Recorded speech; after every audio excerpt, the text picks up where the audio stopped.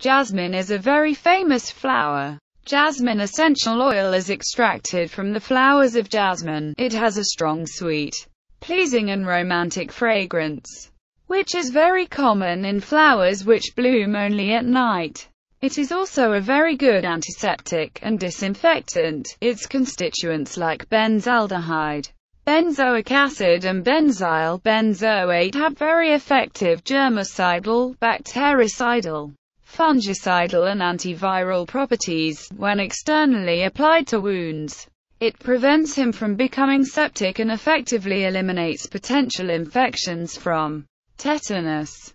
A combination of jasmine essential oil's properties make it an ideal tool for inducing long, restful, and undisturbed sleep. Its behavior as an expectorant, sedative, and antispasmodic combine to create the best situation for falling asleep and staying asleep for the entire night. Jasmine oil tones dry, greasy, irritated and sensitive skin, increases elasticity and is often used to assist with stretch marks and to reduce scarring. Jasmine is often recommended for use during childbirth. It is said to strengthen contractions, relieve uterine pain, and aid postnatal recovery. It is also recommended by some as a hormone balancer and soothing with menstrual pain.